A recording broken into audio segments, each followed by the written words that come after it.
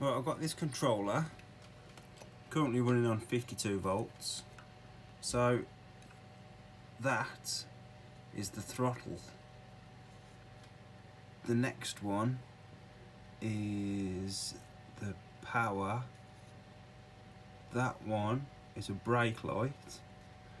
That one is a indicator of some sort. That's the power to the back wheels, and then that's the main power into the unit. So if we look at all these wires, them wires are the throttle.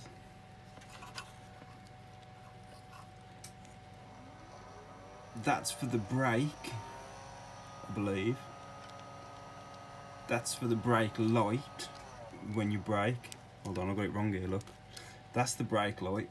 It actually says brake light on it. But they don't tell you what the bloody power switch is. But in this case, the power switch is the red and the blue. Now when tested on the multimeter, it actually gives 52 volts through these, through the plus and the minus, and shorted them out, turned the thing on, which is what I needed to do. I've got the main power going in there, and then power to the back wheels on there, and that's it really. That's how you wire up a DC brushless 500 watt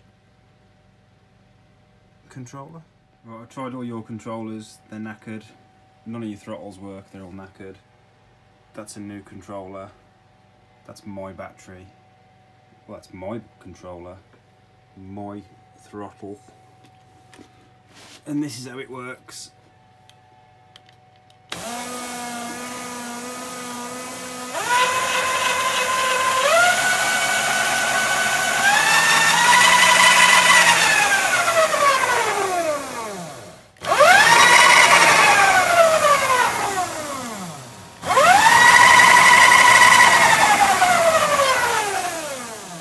Should be pretty good when it's finished.